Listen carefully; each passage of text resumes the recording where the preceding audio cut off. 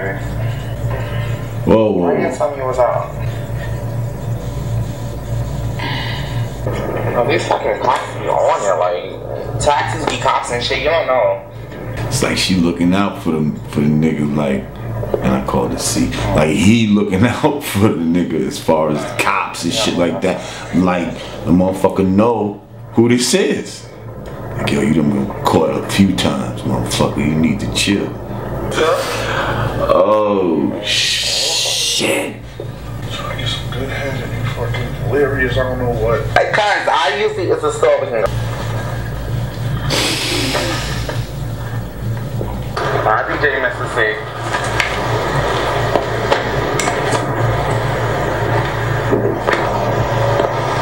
Whoa. Gonna straight blast his name out at the end. Okay. Wow.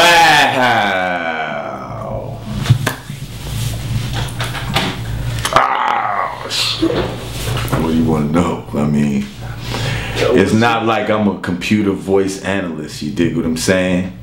I mean, I'm pretty good with frequencies and all that. And it sounded like that was him. It sounded like that was him. So now, I mean, he just resigned. I understand he just resigned over this. So obviously it was him, and he feels some type of way where he feels like now he should resign. Like this is, you know, this is almost like some Anthony Weiner type shit. Like they forgave the nigga Anthony Weiner, you dig what I'm saying? Just like they forgave Mr. C. And I was kind of surprised when they did forgive him. But, you know what I mean? It seemed like he was forgiven. He was back on the radio. You wasn't really hearing it, and then it happened again. Now this is number 3 right here, like that we know of. Like this is kind of crazy. I mean, what's it all about? Like to me, this really speaks to like the sickness of mind. Like, you know what I mean? Like this man had a lot to lose as far as, you know, his livelihood and all of that type of shit. I'm sure they told him, if you get caught doing this shit again, you out of here. You know what I mean? So why would you still do it? You know what I mean? Unless your mind is like, unless it's like a sickness. You know what I mean? Like an addiction. That's when you do things, even though you know it can harm you and you still do it.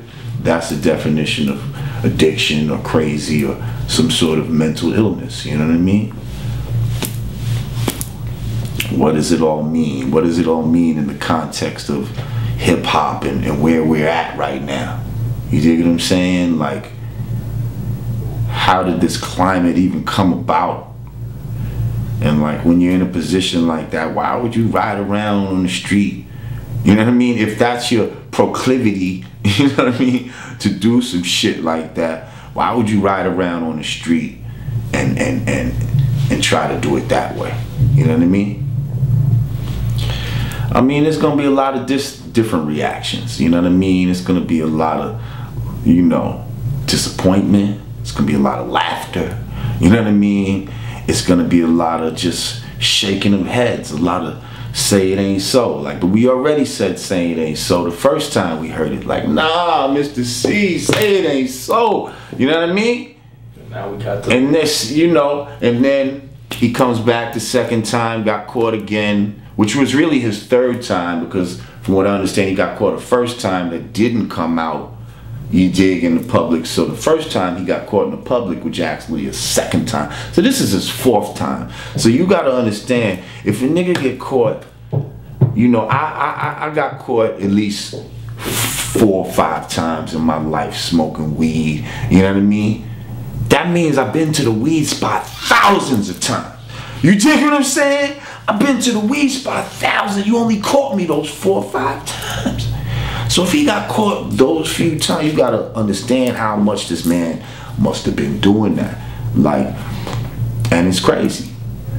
But also, let me just say, he comes from an era where, yo, you better hide that shit. You know what I mean? You better hide that shit the best you can fucking hide it. You dig? Because that's not hip hop. Okay? And that goes back to my original shit. Okay, your man Kanye, like, we gotta go back to him because he came back defiantly with another skirt, okay? And so now you wanna do that, it's like you're almost saying fuck you. You know what I mean? So it's like, alright, dude. See, you're trying to do some shit publicly, trying to steer hip-hop in a certain way. This man is doing some shit in his private life. You see what I'm saying? Now, although I might not agree with it, it's not that he's trying to steer hip-hop in that direction. You dig what I'm saying? If anything, he was trying to preserve hip-hop culture by fucking with the old school and new. You dig what I'm saying? So I respect him for that. And I'm telling you, always would play Brand Nubian. Like, respect. For years, I respect him for that. But, you know, this is hip-hop. This is some street shit. And we don't give passes for that type of shit. Like, you just don't. You know what I mean? We don't give passes for that shit. Like, you trying to get head from dudes and all. Come on, man. Like, part of the game is that. You know what I mean? I mean, you know, hopefully his accomplishments will overshadow this event. You know what I mean? All storms pass. You understand what I'm saying? So, you know, hopefully this should be one small storm. Well, he's had a couple storms, but you know what I mean? Hopefully this will be a storm that'll pass, and at the end of the day, you'll be like, yo, that's somebody that was attached to, you know, great hip-hop at the end of the day. You know what I mean? And that should last longer than this shit. You know what I mean? Because this is some bullshit. But he got to understand that his desires and not being able to control his will, which is something that we all need to fortify, and this is something that they trying to break down in many different ways, through food, through just keeping you mentally lax. And you know what I mean? When you need your will, when you need the strength of will, you don't have it. This man needed his will to say, yo, I gotta stop fucking with these dudes. I know I like fucking with dudes, but I need to strengthen my will and stop fucking with them because this could fuck with the livelihood of my family and all that. You dig what I'm saying? Like, now you had a guaranteed weekly money or whatever the case may be on Hot 97, one of the #1 fucking stations in the country. You know what I mean? And now you gotta just rely on getting gigs here and there, and you know what I mean? Like, come on, man. Why would you do that? Like, is it that important to you? Like, you see what I'm saying? Fucking, this whole world is mental, man. You see what I'm saying? Like, that's why everybody right now is like, what was he thinking? Because it's not really about the physical. It's about the mental. And that's why I go back to the original thing of what I said. Like, this is a mental illness. And that's how we got to kind of look at it and almost feel sorry for Duke. Like, he got a mental illness that needs to be addressed. In all cultures, within all, you know, businesses or ways of life, whatever the case may be, there's parameters, okay? And this goes back to within hip-hop, within our parameters, to keep this hip-hop shit strong. We don't fucking wear skirts. We don't fucking ride around trying to get our dicks up from fucking transvestites and shit like that. You know what I mean? Like, that's the shit that weakens hip-hop. You know what I mean? Like, you can be gay in your own private life if that's what you want to do. Just don't bring it into hip-hop. That's all I'm saying. Like, I'm not hating on the gays. Not homophobic. I don't have the mental disease, okay? Like, I'm not the one with the problem. Like, you know what I mean? You're not gonna make me feel like I'm the one with the problem. You dig what I'm saying? Like, all I'm doing is, I'm somebody who's an elder statesman in this hip-hop shit. You dig what I'm saying? I've been around long enough to see it from its infancy to where it is now, and I know how it should be. Okay, and some of y'all say, oh, how it should be according to you. How it should be according to the architects of this shit, and I'm one of them.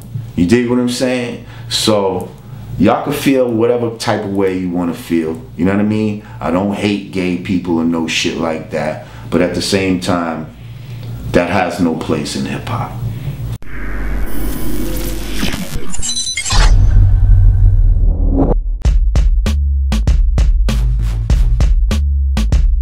I'm competing against not just who's hot right now, who's trendy right now. I'm competing against the whole canon of music. Like when I think about the greats like Big Daddy Kane and Rakim, they still in my top 10. Kendrick Lamar's creeping up into my top 10, but he only put out one official album and a couple mixtapes. Drake hit me up and was like, yo, I think people misconstrued in this tweet I just tweeted because he didn't hear about what I did and said about at my release party. He was like, yo, you did rip that song. And he was like, yo, I think he said that line was from an intro on his album or something, so.